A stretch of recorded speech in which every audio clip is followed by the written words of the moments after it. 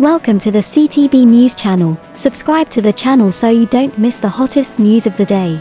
Our newsletter today includes the following. The first goal for Argentina was scored by Nahuel Molina, and it was set up by a sublime assist from Lionel Messi. Lionel Messi once again left his mark on a significant platform by providing Nahuel Molina with a pass from the heavens, which resulted in Argentina taking the lead in their match against the Netherlands. The longer the World Cup continues, the more people begin to assume that everything is orchestrated in such a way that Messi is destined to emerge victorious in the end. When Brazil was eliminated by Croatia in the quarter-finals on Friday evening, those who did not believe were beginning to change their minds as a result of the fact that Neymar did not even have to take a penalty in the shootout. If Argentina were successful in their match against the team coached by Louis van Gaal, they would advance to the semifinals without having to face any of their South American competitors.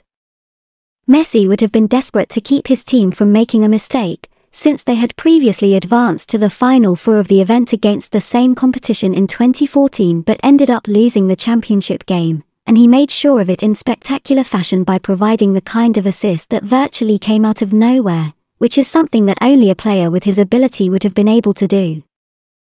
The great player for PSG won possession of the ball halfway into the Netherlands half, dragged 3 opponents with him, and then sent a through pass into the box. The goal was scored. The ball went past 3 more competitors until it found Molina.